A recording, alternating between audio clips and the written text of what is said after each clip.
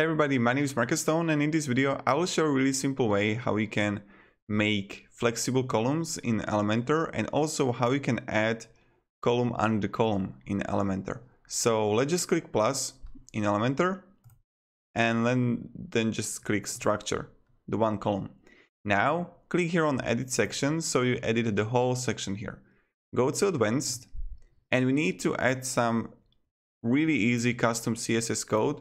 So let's start. Right here, selector. Then go with the dot, Elementor, container. Again, dot, Elementor, row.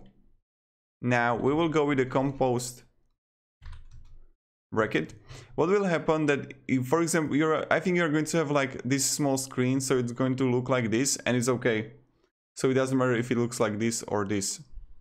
It's all the same. And then just write flex, wrap, and then dot with comma. Okay, so now we got it. This is the first code we needed. The whole section is now influenced by our magical code. Then just go right click, add a new column, and choose the first column, it doesn't matter. Go to global.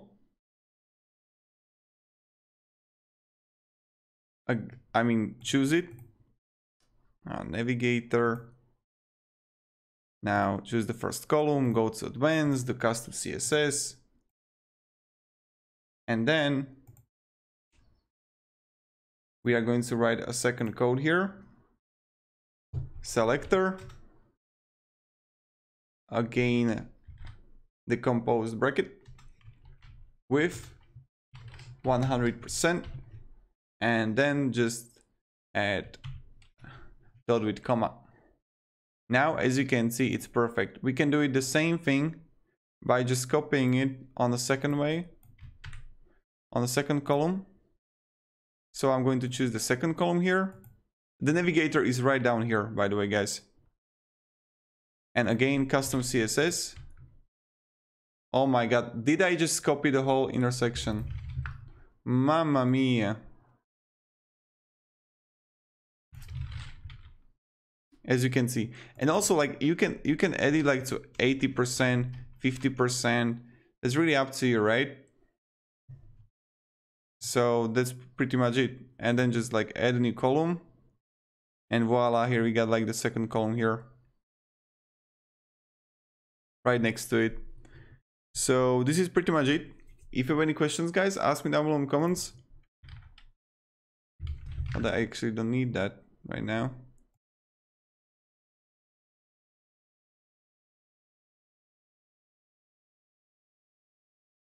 Yeah, I would choose the third column, and I would get it to 100%. Oh, now it's going to be tricked because this ruined everything.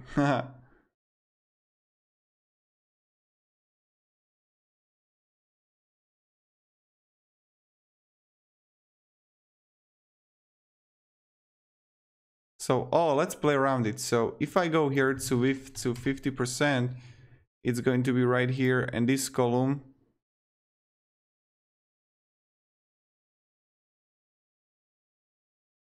is going to be kind of limited.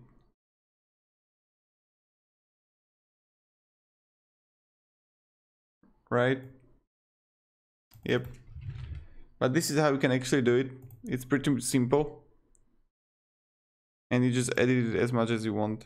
So thank you everybody. If you have any questions, guys, ask me down below in the comments. But this is how you can actually add a column under the column. And then you just add the next column to it and you're good to go. Have a great day and goodbye.